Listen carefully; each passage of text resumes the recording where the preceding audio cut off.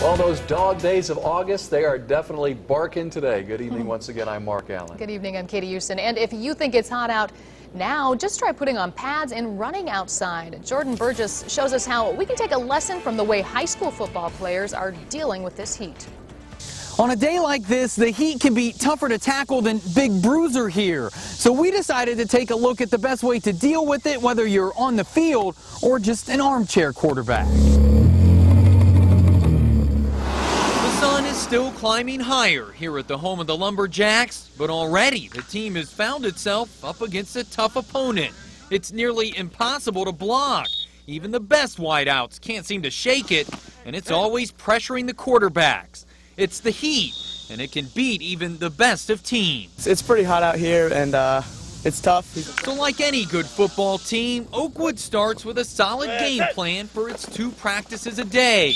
It calls for a heavy dose of H2O. You drink a lot of water, and you got to pour a lot of water on your head. It's going to cool down your body temperature. But the fight to hydrate starts long before the first whistle ever blows. If they're hydrated coming in, then, you know, they're 2 steps ahead of the game, and it's better off for them.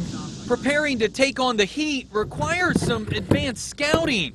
That's where this device comes in. It's called a digital sling psychrometer, a quarterback's term for something that measures temperature and humidity. You know, if it gets up to a certain heat index, you know, longer breaks, more breaks, shorter practice time. If it gets too hot, a heat index of 104, the Ohio High School Athletic Association forces you to forfeit to the weather and cancel practice. A far cry from the old days where you toughed it out. Shoot, back when I was in school, you had to take salt pills and you weren't allowed to have water. And those are 2 of the worst things that could happen. Nowadays, these players have an ice bath waiting for them, but what hasn't changed is that teams are still forged in the fires of August. Makes you tougher first few games you're going to be in this heat, so I mean, you got to get used to it. You can bet after today the players will have had their fill of this heat, but hopefully for all our sakes, Mother Nature stops pouring it on. Jordan Burgess, 2 News.